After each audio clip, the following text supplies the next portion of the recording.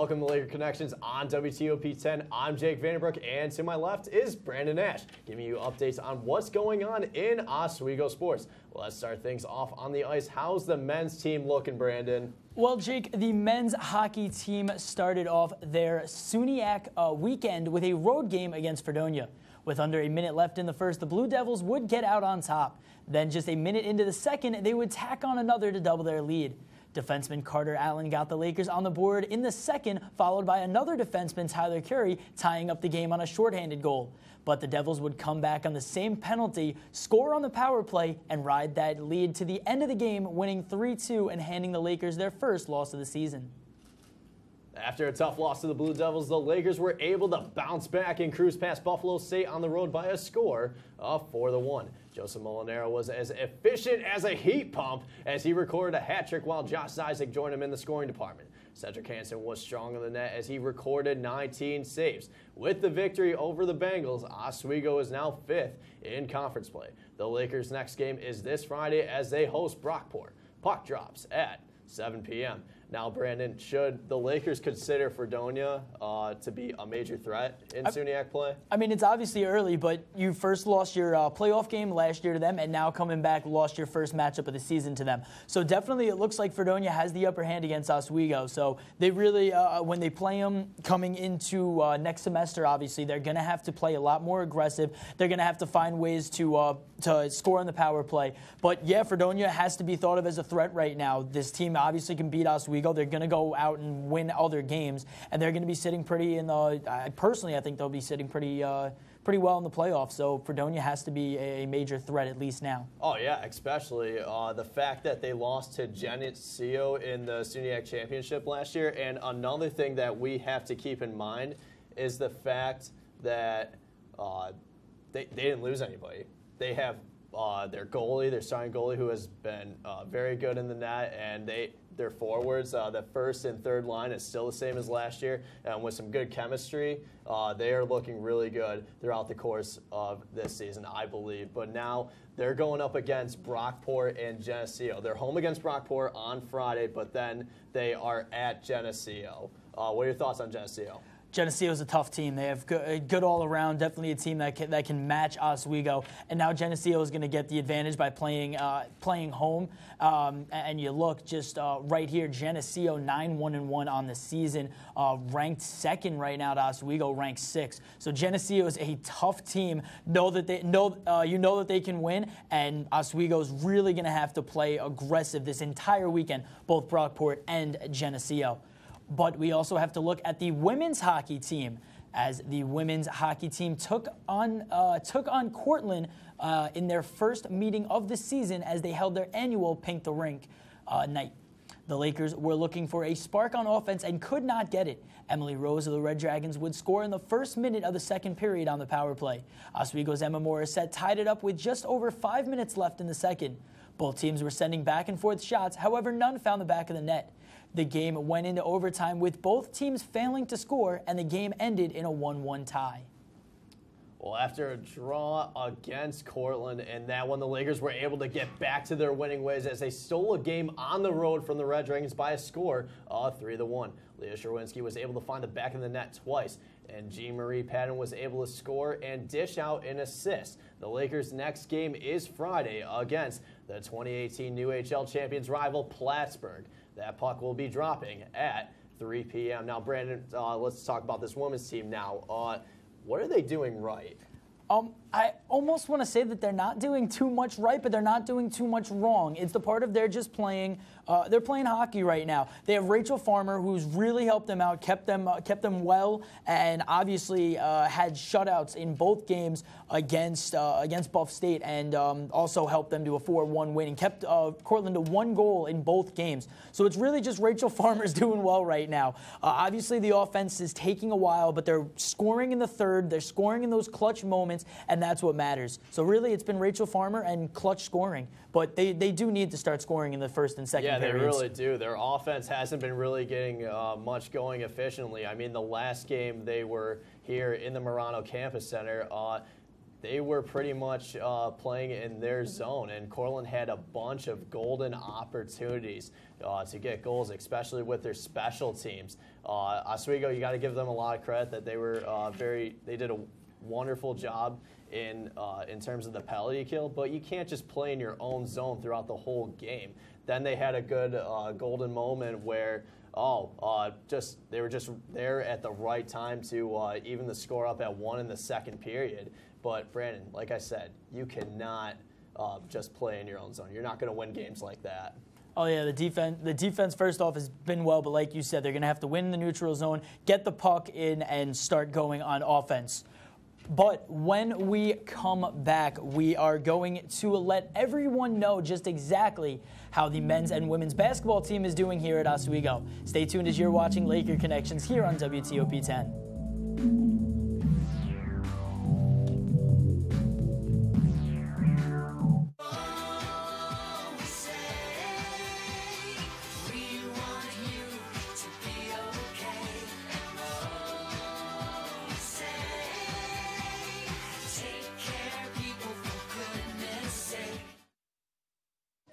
Hey guys, when we're not doing the real deal, what do you like to do in your free time?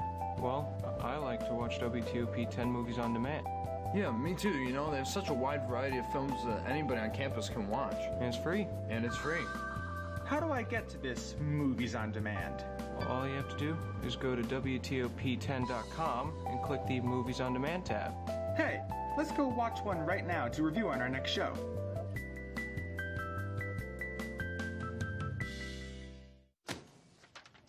Hey, Hard, what's this? That's my resignation letter. You're resigning. Why? Because you're constantly ignoring me. You're half as active as you used to be, and you get stuff like this. You've been putting me under a lot of pressure lately. That's why I'm ready to quit. I forgot. I'll do better. Please. Don't quit on me. Okay. But remember, it's not what you say. It's what you do. Listen to your heart. Don't let it quit on you. Let's go for a walk. Uncontrolled high blood pressure could lead to a stroke, heart attack, or death. Get yours to a healthy range before it's too late.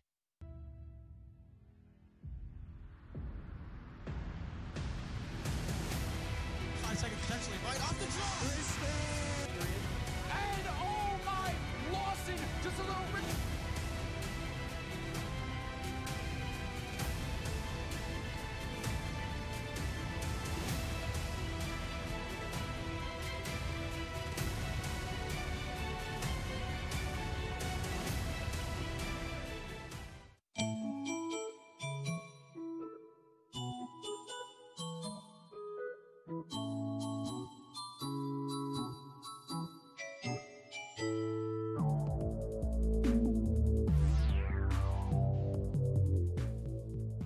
Hello and welcome back to Laker Connections here on WTOP 10.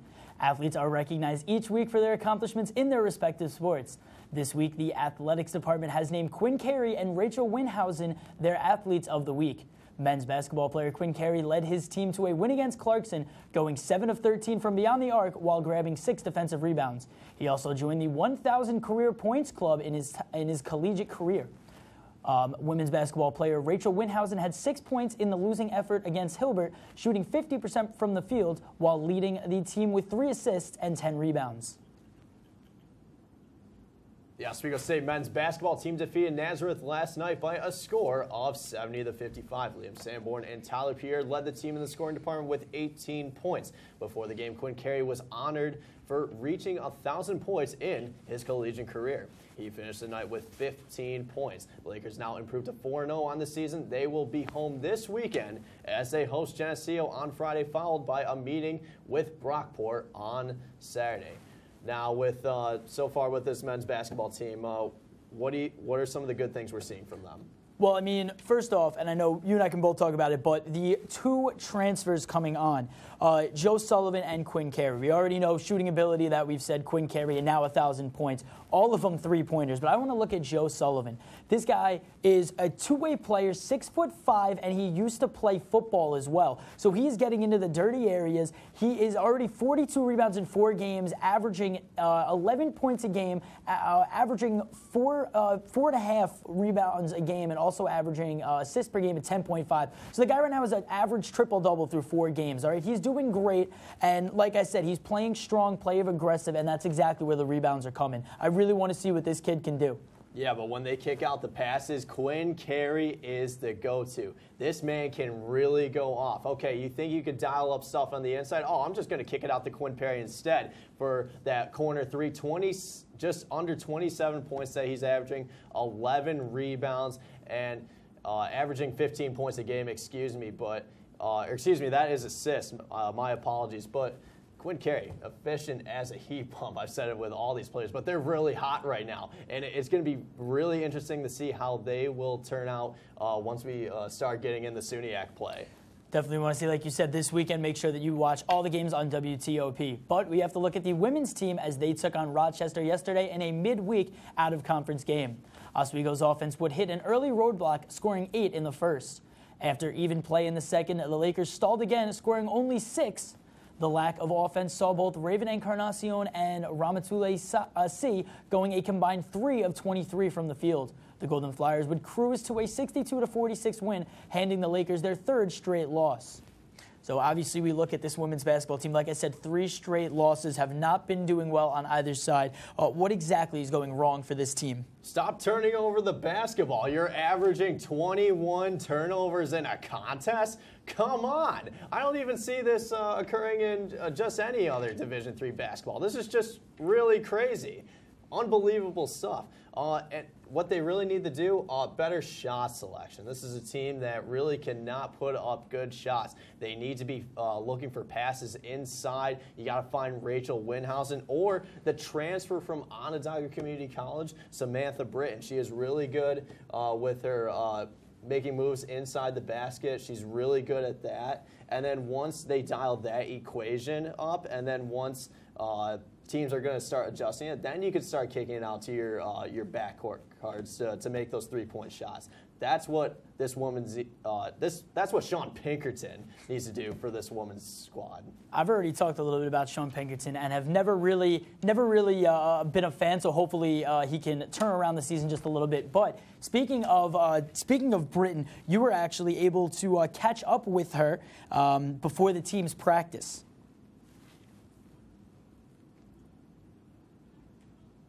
Yep, and stay tuned here how Britton ended up in Oswego after 2 years at Onondaga Community College. You're watching Laker Connections on WTOP 10.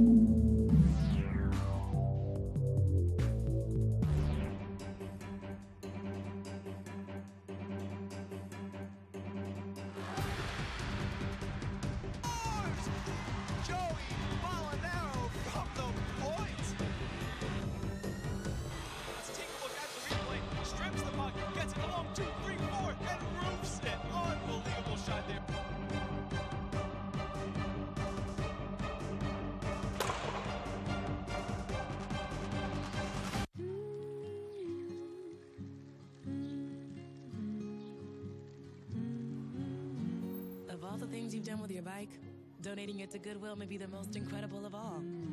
Goodwill. Donate stuff, create jobs.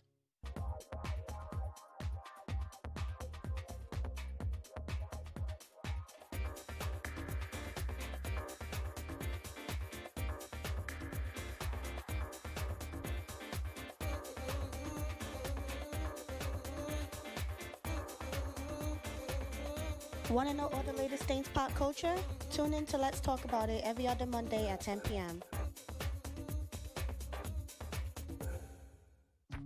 People think I'm trash, but they're wrong. Today I'm just an aluminum can, but one day I could be a stadium.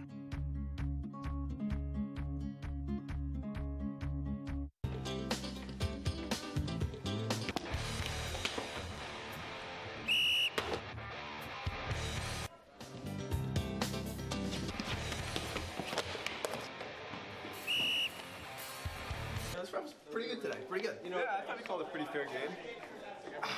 Come on, man. That was a weak call. Yeah, man. That ref is totally soft.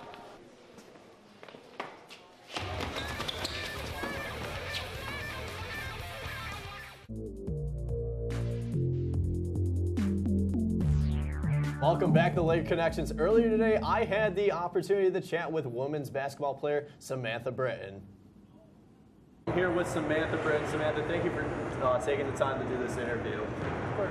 Now, I heard that you are related to Brian and Eric Hamilton. They were very successful on the Diamond for this Oswego program, and I was wondering if they motivated you to come here. Well, it is in the family, and they had a lot of success here, but it was somewhere that I was more familiar with than other schools, maybe like even at home. So it wasn't really like a huge factor for me, but being able to like call and like is definitely something that is cool, and a lot of people don't get the opportunity to do. That's awesome. And now let's go to the court. Now, what aspect of your game comes the easiest to you?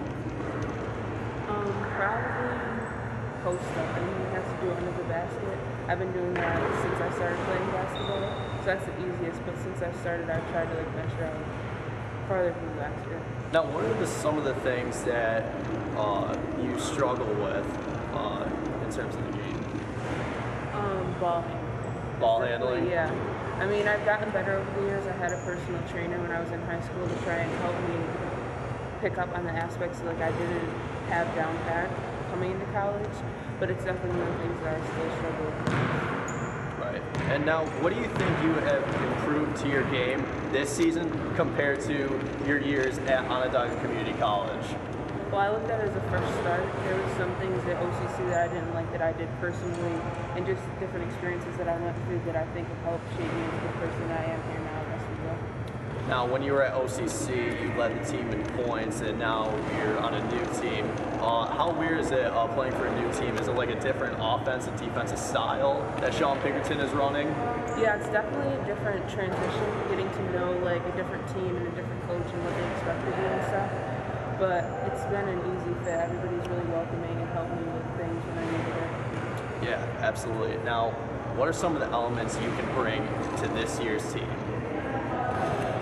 I think that I'm a strong team person all around. Like everybody, we're all one team. If somebody messes up, we all mess up. So like just having like the leadership role and being able to keep everybody together and on like the same page.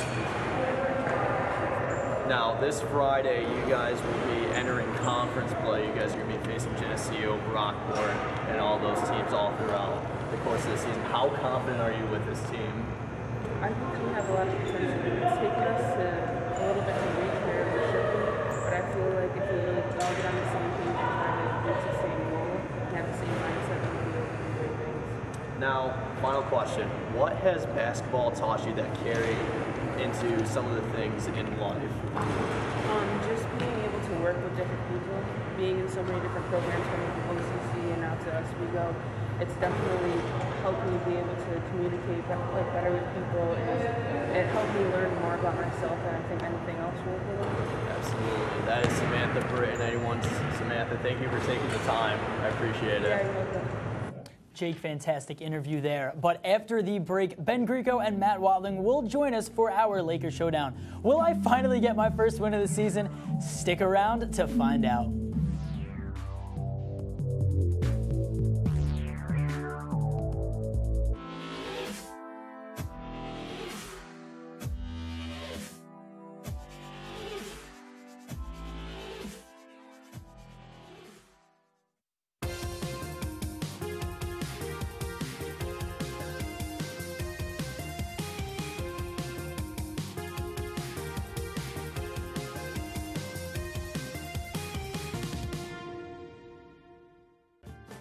I'm a lot more confident and a lot more sure of my abilities. At Oswego is where I've really found myself and became the person I am. You work hard and you play hard. I love the environment of SUNY Oswego.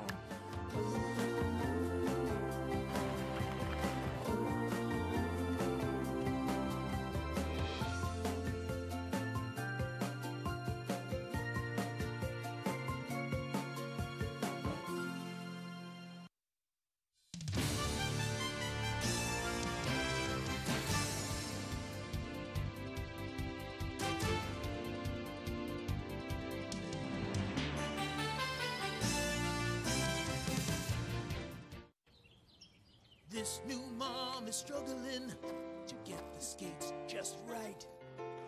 And now she's holding on for dear life. Her kids can see she may have broke her knees. They still love her though she looks like she's attacked by killer bees. I'm allergic. Proof you don't have to be perfect to be the perfect parent. Thousands of siblings in foster care will take you just as you are.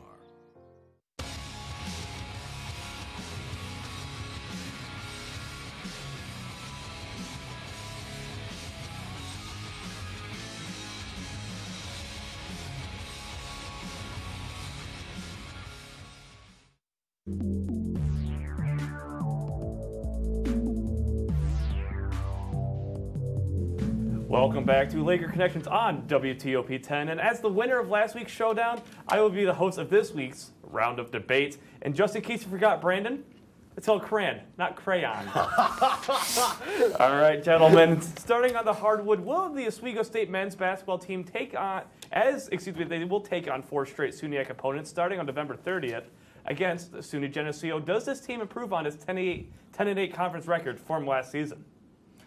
I'll start off devil's advocate. I'm going to go no. I don't see too much of an improvement. They had a winning record last year. They played well, but I don't see them really getting much higher up than that 10-8, 11-7. They're going to have back and forth games, and I feel like it's going to be right at that 10-8, 11-7, maybe 12-6, but not a huge improvement.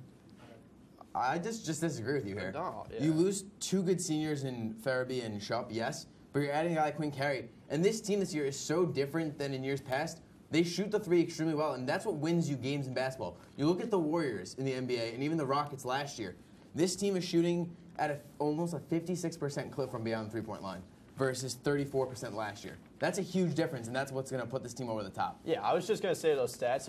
You took my thunder. But anyways, yeah, I do agree with you, Matt. The thing is, Brandon, is that this is a team that can knock down the three-point shot and transition, and they are looking really good. They are really hot offensively, and defensively they have stepped it up. Jason Leone has this equation that, I'll start off going low with Tyler Pierre, I'll feed it to Sanborn for those easy layups, but then once you figure out that equation, then you got to make the adjustments and start kicking it out. And this is a team that's got that hot offense balance. You can win with the 3, but you can lose with the 3. I think they're going to depend way too much on it. I'm going to cut you off. See, the big thing is that Geneseo lost Quinn Carey. Where'd he go? Oswego. He went to Oswego. I got to get that one to Jake. Jake's got point number 1. Jake's got point number 1. What about me? Am I part of this? We had the same You're point. part of it, but Jake had the better I guess argument. that's what you get for stealing my thunder. I said it first. I got to give it to Jake. I got to give it to Jake. But you read my mind. All right. Okay. Flipping over to women's basketball, we've seen a lot of new players in action. Jake, you just talked to Samantha Britton. Which first-year Laker do you think makes the biggest impact on the season It's so far? Samantha Britton. Come on. She has the most experience in Division III basketball. This is a transfer from Onondaga Community College. She led the team at OCC her sophomore year in the program with points. That is pretty phenomenal. And not only she is a really efficient scorer with those in the shots from the post, she can also attack the boards. With her offensive rebounds, look for her to give her team a bunch of opportunities, but the one thing that she does need to work on is that I talked about earlier today in that interview that you just saw, is the ball handling skills. That's the one thing she needs to work on. If you want to talk about ball handling skills and you want to say who's going to have an impact, Sam Dupe has come off the bench. Turnovers relatively low. She's 6 for 18. What? You said off the bench, right? Yeah. So she's not a starter. Okay. And then she's going. No. And this is Samantha Britton's 3rd on the team in minutes per game. You guys keep having the same points. You can't. You guys have to have a different point. All right. Then how are you going to let Ben? Right. Sam Dupe. Like I said, off the bench, 6 for 18 right now. She's shooting great, and I think she's going to be a starter soon because I've already seen. Yes. And there's only been 4 games, so she's averaging 4.5 shots a game. All right, all right, because she's not starting, and she will be soon because we've already seen Raven. We've seen Raven and C. She's going to make an impact. That's the question. She's going to make an impact. You know what? This question reminded me of the Crayon question where Brandon just went off. I'm gonna give it to him. I got Let's Brandon go. here. You know, you gotta give the underdog a chance sometimes. You know. Dupe is, like I said, she's going to start soon. All right, now we go to the ice arena where Oswego State women's hockey will be taking on national powerhouse Plattsburgh. The big thing is Plattsburgh has now allowed a goal in 5 of its 7 games. Casey Abbott has 5 shutouts. Does Oswego State score multiple goals in 1 game apiece this weekend? Wait, are you saying 1 goal over 2 games or 1 goal per game? Like, do they score multiple goals per game? Sorry. Oh, I don't even think they score more than 1 goal the entire weekend. This is a team in Plattsburgh that's, 3rd in the nation? They're one of the best teams historically in a historical program in terms of women's hockey. And this Lakers team, they're scoring 1.75 goals a game in New HL in conference play. And they're not a great offense. They really aren't. And this Plattsburgh team is just way too good. It's a streaky offense, but I do think that at least in one of the games, there's a chance for the streaky offense to hit. Rachel Farmer is definitely a good goalie, and I keep talking about her, but I think she's going to maintain and contain Plattsburg. And then you can't get an offensive going if you can't get the damn puck out of your zone, Brandon. Come on. Let's be serious. We saw this against Cortland. They were facing a very struggling Cortland team, and they even put a lot of pressure on this Oswego team, Brandon. Let's keep that in mind. That's not going to happen this week's a number to this Plattsburgh team. It's not going to happen. The next day after Cortland, they came back and put up 4. So they might not do well in the first game, but they come back the next day. And I think middle of the day, Saturday, the only hockey that's happening in Oswego. Do you want a word here? I just think that they were held to 1 goal in a single game against the worst team in the new HL. The worst team in the new HL who hasn't won a game yet. I know Brandon Matt didn't talk much there, but that final point got me. Sold me. Matt with a point. We're 1-1-1. 1-1. Potentially last question. We'll find out. Okay. Men's hockey squad is taking on number 2 SUNY Geneseo this weekend. And last season, their first matchup, they did tie them in overtime. Will the Lakers be able to capture 2 more points against SUNY Geneseo?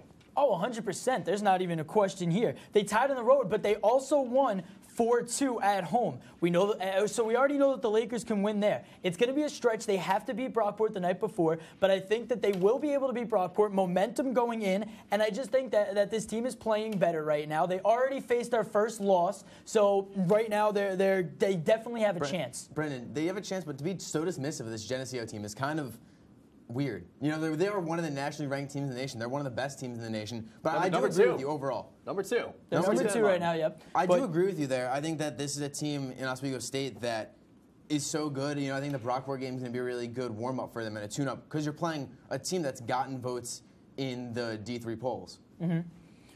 Yeah. Jake, anything? Yeah, I mean, it's not going to happen. When you're facing Geneseo, they'll take care of business against Brockport on Friday, but you're going in Geneseo. Tough environment to play. The students are rowdy. They're not going to win this one. Will it be a close game?